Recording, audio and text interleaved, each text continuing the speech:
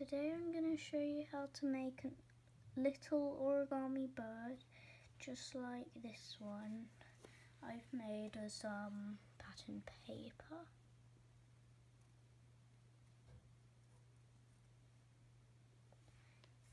If this is your first time doing origami, it will still be fine because I'll go through nice simple instructions and you can follow along.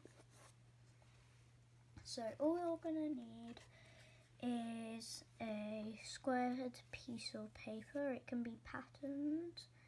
If you've got origami paper, that's really good. Or if you've just got a piece of white paper, then just cut out a square. You could ask an adult to do this because it needs to be a perfect square.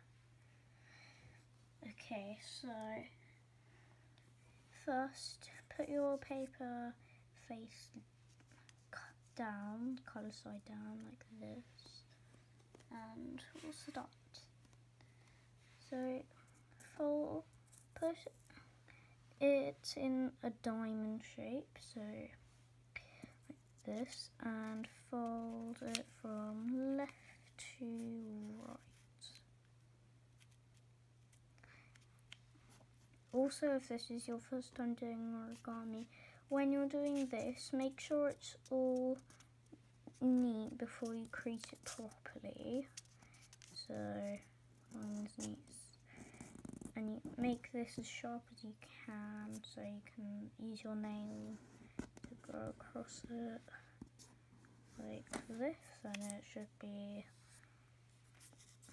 only a tiny bit fatter than a normal piece of A4 paper. Okay, so unfold that after you've made sure it's all creased, and you'll see a line along the piece of paper. And then fold it from up to down, and make sure it's all straight and properly creased. You could turn it, because for me it's easier to crease this way because it won't make a difference. If you open it, you'll still have the same pattern even if you turned it around any side.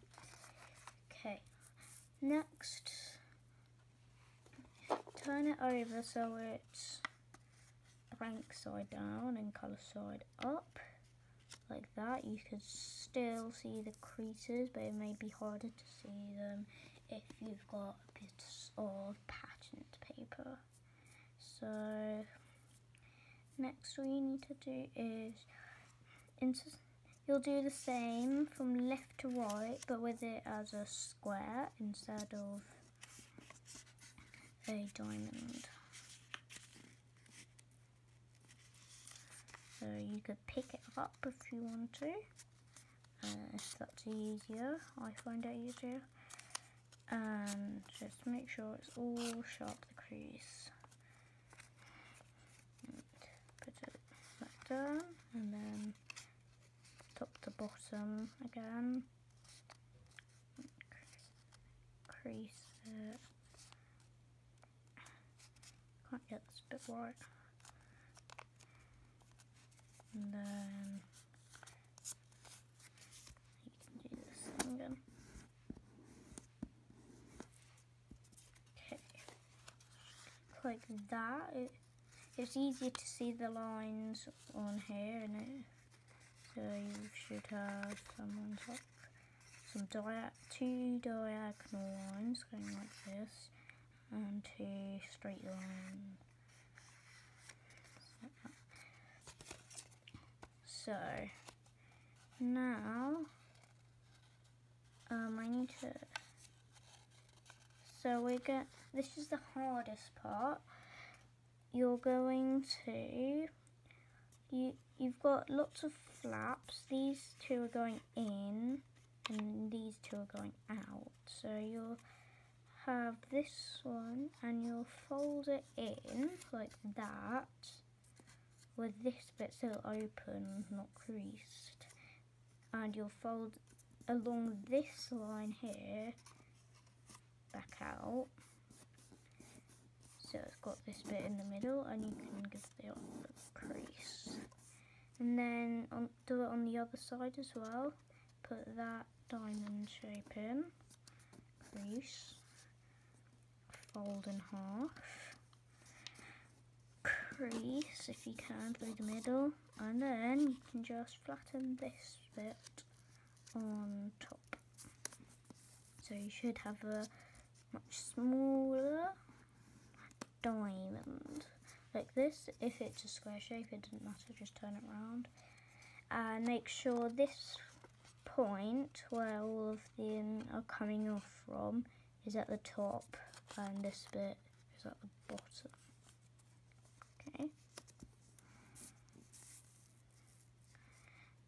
And then it doesn't matter if it flips up like mine. If you can see, it just comes up. That doesn't matter, it's sort of what it's supposed to do. And then you're gonna quite fold these in, so you just fold it like this. Just the top layer though, not this bit, because we'll do that on the back. And then on the other side as well.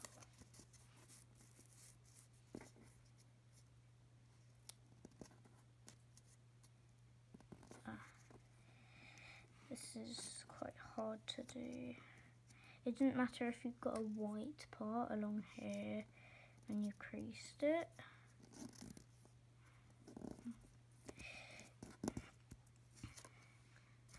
And then you're going to fold this top bit. As it's all one layer, you can't just fold one layer down. You're just going to fold it all down like that. So it should, I'll show you up close, it should look something along the lines of this. And then what you're going to do is you're going to unfold all those flaps. So it's just like it was at the beginning, but you'll see you've got 3 more lines across there. Okay, so this bit's hard as well, not as hard as that last part though. You're going to hold this in between your fingers and you're going to pull it straight up, so it's sort of across this line. So it's sort of just going straight up from this line there.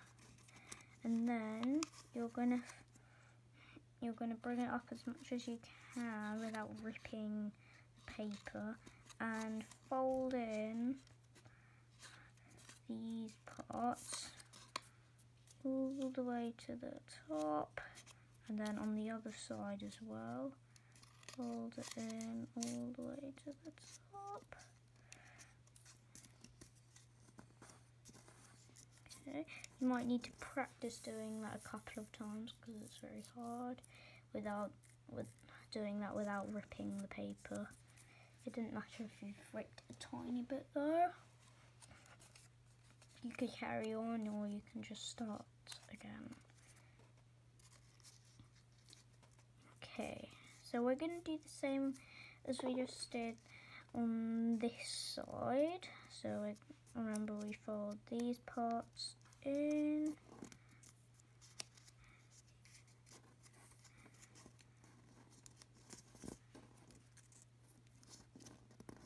And this part down. And unfold them all again. And bring this part up, just like you did last time. Pull it up to about there, crease, and then fold.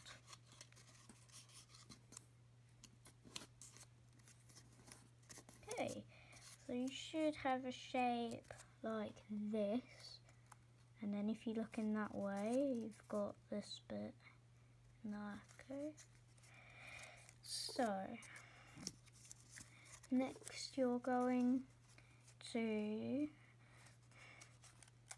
you turn it like this and hold it in your hands, and you've got two little flaps here, like this, and you're going to just fold them so you've got a flat kite shape here, and then turn it around and do the same here. Fold it so it's a nice kite shape, and so crease it as well, push it down, make sure these bits are all straight and creased. Okay, so it should look like that now. So a kite with two sort of triangle bits on both those parts. And here you're going to open up this part and bring it up to about, maybe a bit lower, up to about there, I'd say. Make sure it's all straight though, like that. So you've got you can see a little bit here, nothing's covering up. Then turn it over and fold it. Try and fold it along the same part as that. So if you look at the bottom, they're both sort of the same height.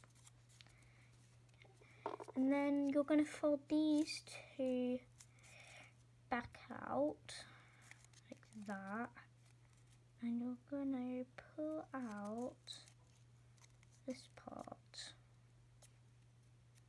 Okay, make sure it's all straight.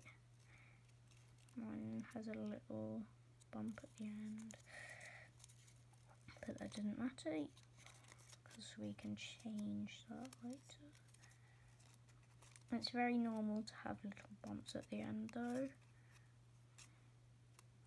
Okay, so make sure it's all folded properly and try and pull it out the same amount as this part. So if you see here, the more you pull it out, the more that this bit will become higher or steeper than the other part.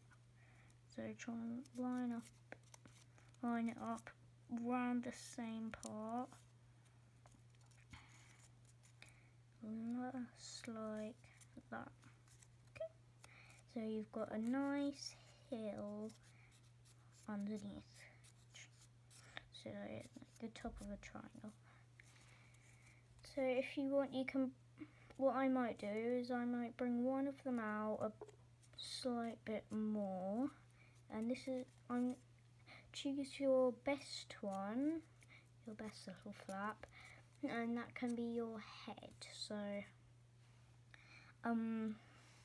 this is my best part, so I'm gonna make this into my head by just folding that like that, so you've got a little kite shape, and fold it in, and then you can bring it out a bit like that. You've got a little head.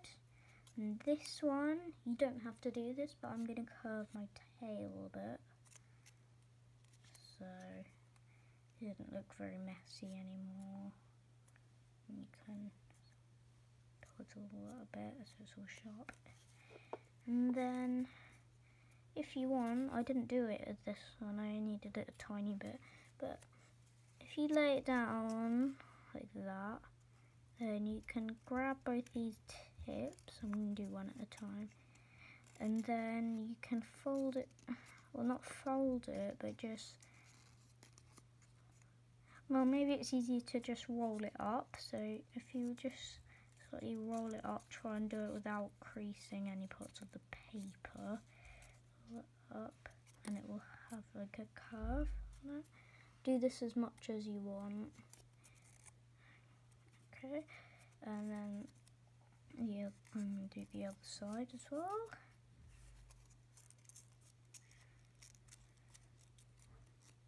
Like that. Okay, now it's done, but there's lots of ways I can show you that you can change it. Well, if you want it to stand up first, you can hold these, a tiny weeny part of these triangles, So you've got two little triangles like that, and then on that bit as well, just fold it down a tiny weeny part, and then if you put it down, it should be able to stand up. You can put the head up a bit and the tail up if you want, like that. But it might already be able to stand up without doing that, but you can. If it doesn't, then you can do that. And then if you want the tail to be different as well, if you don't want to curve it, you can just leave it straight, or you can point it, you can put it down a bit more, so you can slide it down to about there, and then you can, if you don't like it just like that, you can leave it if you like it like that. I think it looks quite nice, but you could fold the tail down and then up and then down again. So the tail's a bit like that. Okay.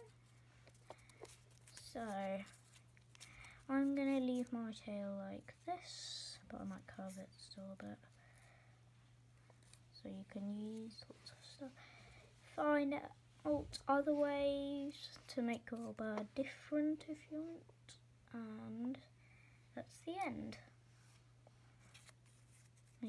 Try and memorize this, and then you can do it other times without instructions.